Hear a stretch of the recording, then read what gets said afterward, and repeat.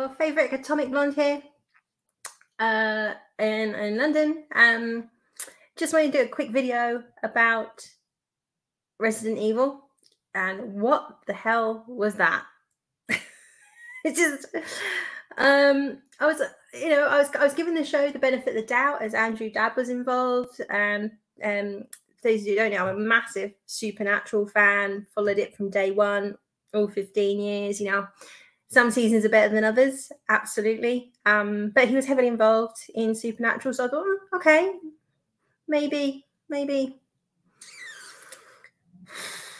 Boy, was I wrong.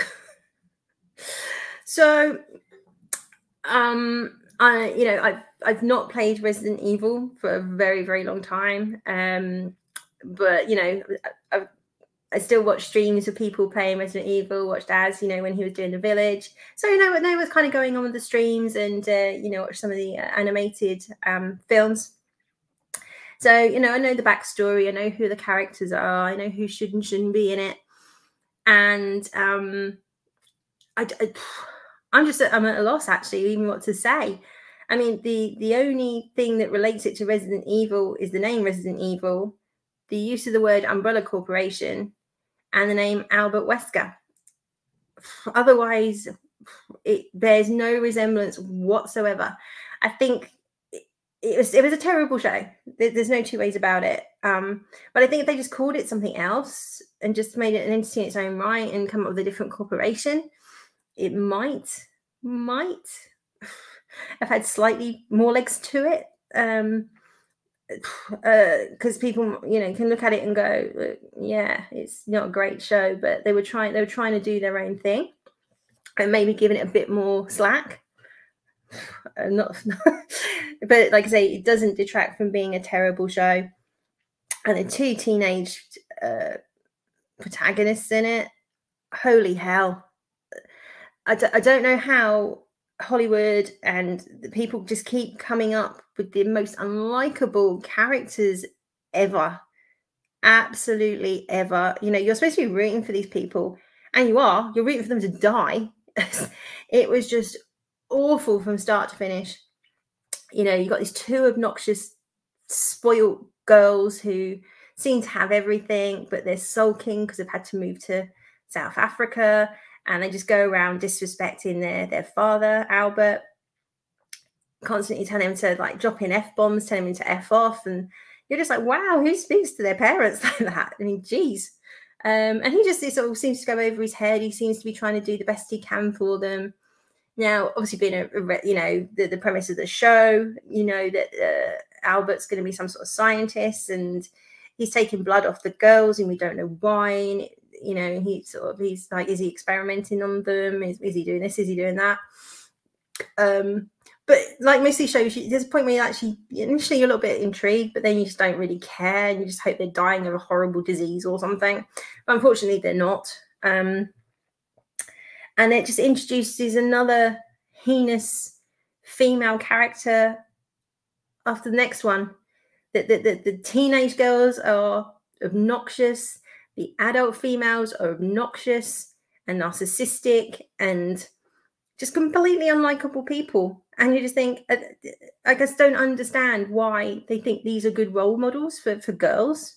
That if you just go around being rude and self-absorbed and narcissistic, how that makes you a good person, or why that means you should get on in life, or why you're deserving of anything because you're just such a foul human being. It just escapes me. And the men are all wet lettuces, you know, they're all like, oh, sorry, you know, didn't mean to upset you, amazing woman. So there's no good male role models. There's no good female role models. There's certainly no heroes in this story. It's everybody just looking out for themselves.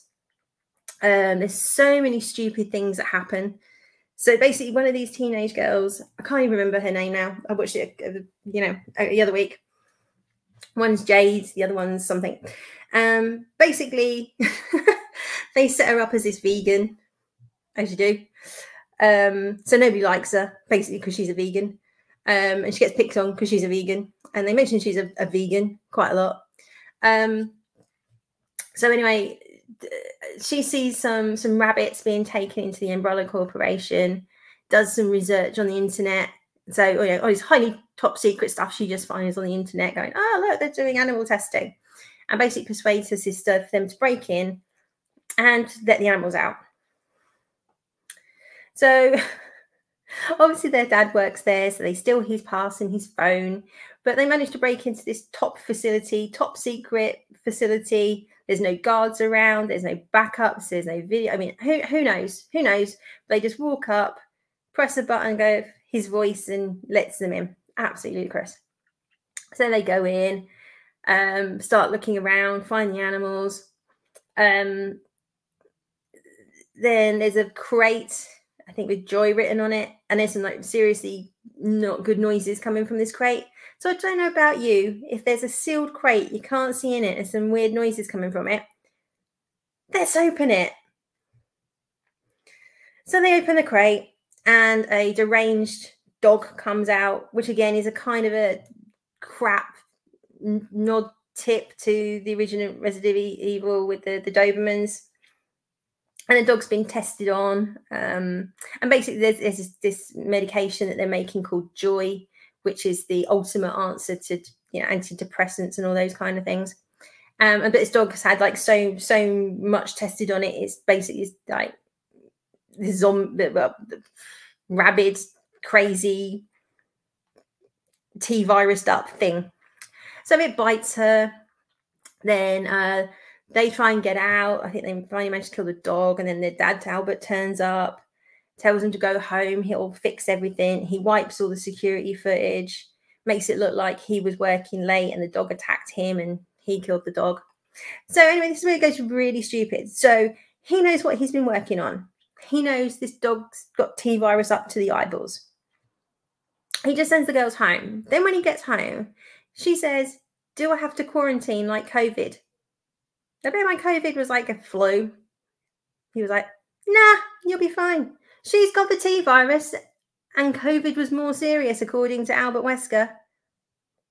What? It is absolutely insane. So anyway, he just kind of patches her up. She doesn't feel very well. Doesn't quarantine her. Doesn't do anything to think, there's anything serious going on, even though he knows that she's going to turn rabid in 72 hours or whatever it is. So basically this kind of flips on, and her sister knows, and they've all got timers set, and they're all counting down for her to go apeshit bonkers. So anyway, are they all feverishly at home, keeping an eye on her, trying to make sure she's okay, that she doesn't hurt anybody? No, they just go to school. Because you do. Go to school, she has a wig out attack because she starts hallucinating and all this kind of stuff. Then does she go to her dad and say, Dad, something's really wrong, I'm hallucinating? Yeah, I'm fine, and runs off. Then in her last few hours, and the dad's still trying to find a cure, do they all spend it together like a family and make sure she's somewhere safe and secure, so when she wangs out, she doesn't kill, all her classmates and anybody within a 100-mile radius? No, they decide to go to a party, because that's exactly what you do, wouldn't it? So off the girls go to a party. They're still fighting. The one who's going to turn rabid basically does his skateboard trick and has the arse because her sister doesn't watch her because her sister's... I don't know. There's this boy that fancies her. She does nothing but sort of belittle him, put him down, tell him to F off all the time, but somehow he's so infatuated with her. Who the hell knows? So when she's got the arse that she didn't watch her because she's being chatted up. This is all the stuff you do, when you've only got like a couple of hours to live, kind of thing. Then this guy shows up and he's a journalist who knew something happened in Tijuana where the virus basically got out and it's all been covered up by Umbrella. And it just goes on and on and on like this. It's just stupid. There's no other words for it. It's just stupid. The girls act ridiculous. They're running around doing all kinds of crazy stuff. They hate their dad. They hate their dad. They love their dad. They hate their dad. They don't confide in their dad. The dad doesn't confide in them. He doesn't tell anybody at Umbrella because he knows that they'll all be killed. But at the same time, he's doing nothing to, prevent the T-virus getting out. And in between all this, you're flitting from sort of, because that's all set sort of 2020, I think. And then it flips to the future as 2037, and one of the daughters has grown up, and we can see it's all kind of post-apocalyptic. There's great big, you know, mutant things running around, and most of the human race is dead or T-virused up. The world building is just shocking. You know, you're like, some reason she's in the UK. It makes no sense why she's in the UK, but hey. And then they're on this boat. There's all these like scientists on a boat. Rude, self-absorbed narcissist. If anything, she's got even worse now. She's older, Jade, and just goes around belittling her boyfriend, who's been looking after her daughter for 6 months. And then when he basically sort of says, "Oh, you know, maybe she spends some time with her," she goes, "You're not her dad. Who are you to say blah blah blah?" Even though he's been looking after her for the last 6 months and probably knows her better than you do. But hey, so she just goes around belittling everybody and being a general knob. And then she basically has got this theory on how she can control or kill the zombies, or zeros as they call them. So decides to go out and get one, bring it on board, because that's a really safe thing to do, you know, when you've got your daughter there and all these other families and stuff. So needless to say, the thing escapes and then kills someone who's her lab assistant, who we've also found out is pregnant, and she doesn't really give a flying doodah. And the only good thing, there was a really good bit where she's sort of crying, going, "Oh, it's all my fault, it's all my fault." And her boyfriend's sort of just looking at her, and she goes, "Say something." He's like, "Well, what do you want me to say?" And he goes, "You think it's my fault?" He goes, "Well, yeah." Which I just thought the most realistic thing you would say. You're like, "Well, yeah, it's your fault." But anyway, I think he had enough of her like belittling him or whatever. So anyway, this show, I actually can't even. So by the end of it, the other sister who didn't go rabid ends up with Umbrella and is now some psychopath running Umbrella. Basically decides she needs her sister for something, but then says she doesn't need her sister for something, she just needs her daughter, so shoots her sister. And there's another bit, like, because I can't stand her so much, like basically her sister's on the ground, she's been shot in the stomach, and you're like, shoot her through the head, double tap, come on, she's this crazy psycho armed assassin type woman, and just shoots her in the stomach and walks off. It's like, no, if you wanted her dead, you double tap her, double tap the bitch, right? But no, just walks off, go, yeah, she'll die. Which we all know she's not going to die, because she managed to get up and walk off and fight, you know, bleeding, oozing out, stomach wounds, and it's just, it's like most things like that. You go, oh God, I want to see the next season. I hope they make it. I'm just like, I just hope you die and there's not a season 2.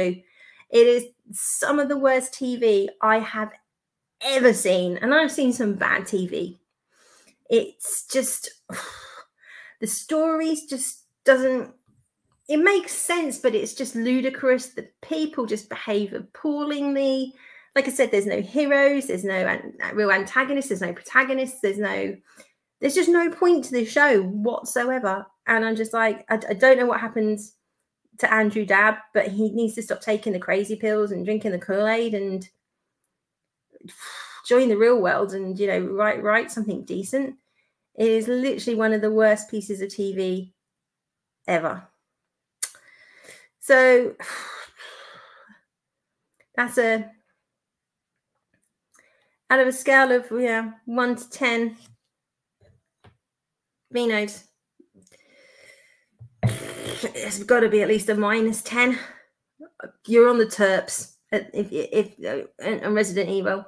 Are we on the Malbec, or are we on the Terps? We're on the Terps. Just do not touch this show with a barge pole. It will rot your brain. It will reduce your IQ, and you will just end up where TV should like help relax you, chill you, entertain you.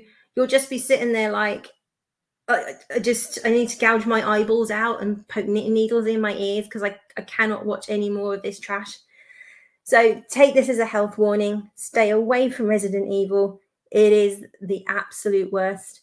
The best thing was I got a survey through from Netflix about some shows, and like, have you heard of these? Have you heard of these? Have you heard of these? And I'm like, yeah. Which one of these have you watched? But I think it was like 3, because all the others are crap anyway. And one of those was Resident Evil, and they asked, like, you know, were you outstandingly happy with it through to, you know, appalling? And I was like, appalling. And would you watch a season 2? And like, sort of, you know, can't wait to absolutely, you know, rather my eyes gouged out. I picked that option. So hopefully everybody else will as well, because geez, if we get subjected to a season 2, or they waste money on a season 2, there is no hope for Netflix. Netflix are done if you're going to keep churning out this kind of nonsense. So anyway, that was my very as positive as I could make it review of Resident Evil. So as always, signing off with a big cheers. Stay away from Resident Evil. Speak soon. Bye-bye.